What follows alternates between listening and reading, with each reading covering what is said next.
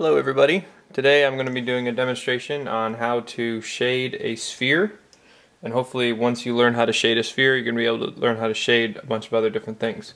This is an example of where we're going. This is a shaded sphere.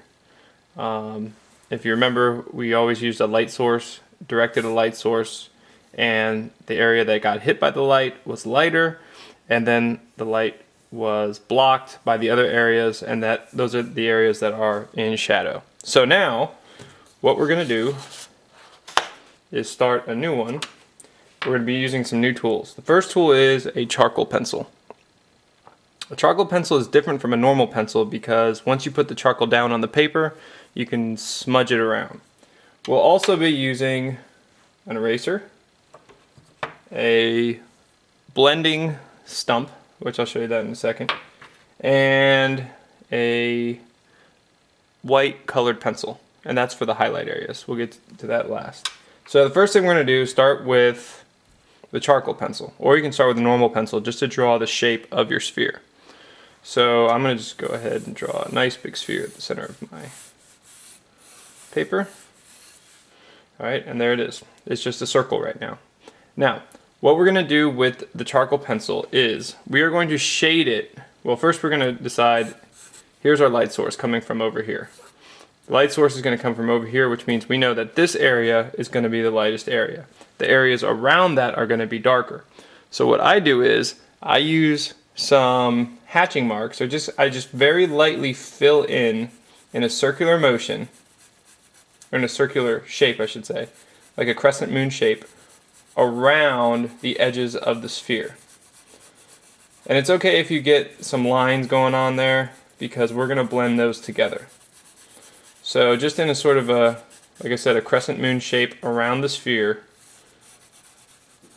we're going to shade in with that charcoal pencil. And you can use the edge of the charcoal pencil. You're going to cover more area that way. Usually you'll have a tip, a little point. Those are the areas that you're going to use for details. But when you're doing this type of thing, you can just shade with the side of the charcoal pencil. Then you can use one of two tools, either the blending tool or your finger.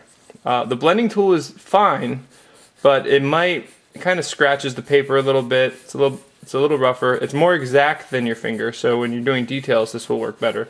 I usually, for the big areas, will use my finger to blend. So I'll use one of either my index finger or my middle finger and just kind of push the charcoal around the paper in that crescent moon shape. Now, as you're doing this, you're going to see that the charcoal spreads, it gets softer, and it probably gets a little bit lighter, which means we're going to come back in and add more charcoal to the areas to make the areas we want darker even more darker.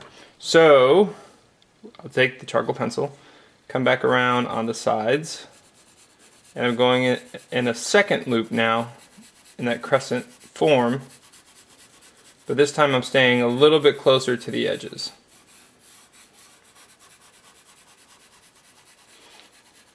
And this is basically the whole process, and we're going to do this a few times.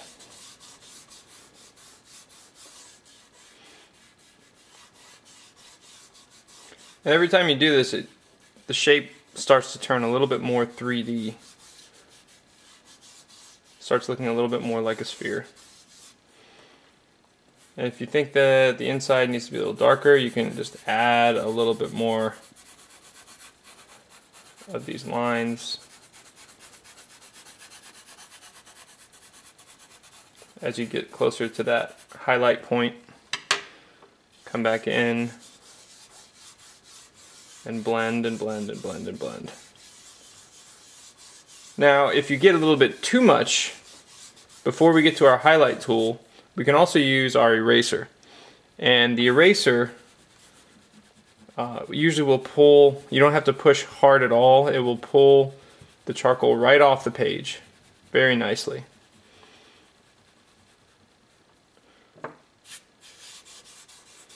Again, you don't have to use the eraser unless you really feel like you need to pull back.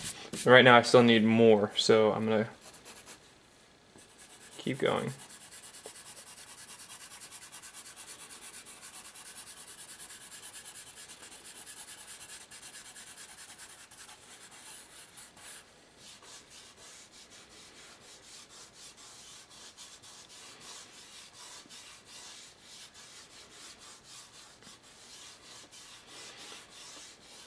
Now we're getting pretty close. Now one thing I'm going to do is make some marks, some nice dark charcoal marks on the edges to really exaggerate the shadows a little bit. And that helps, again, make it look just a little bit more 3D.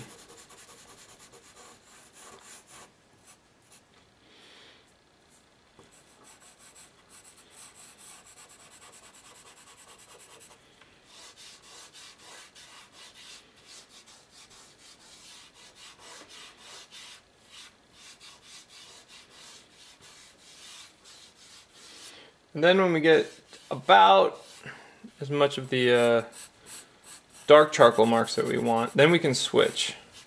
I'm going to switch over to my highlighting tool, which is just a white colored pencil. And I'm going to take the white colored pencil and just add a little bit, and the white colored pencil doesn't blend the way the charcoal does. White colored pencil, whatever mark you put down on the paper is the mark that stays on the paper. You don't really move this around. So I'm going to use a little bit of that white colored pencil right here in the highlight area and just sort of exaggerate the highlight.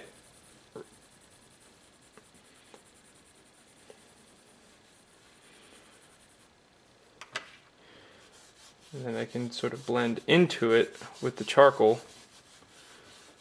And I'm almost done, and now it's just a matter of refining the edges.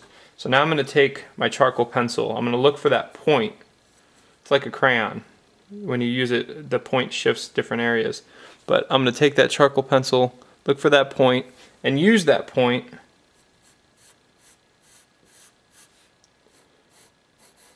to bring out the edges of the sphere.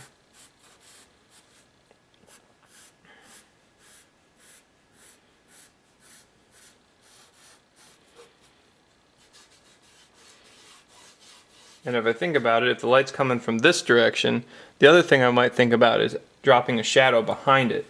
If I wanted to do that, all I would have to do is just sort of add some of those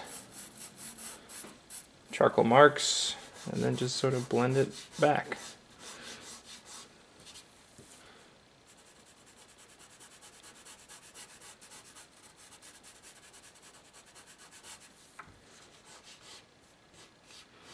And that's pretty much it. Now it's your turn.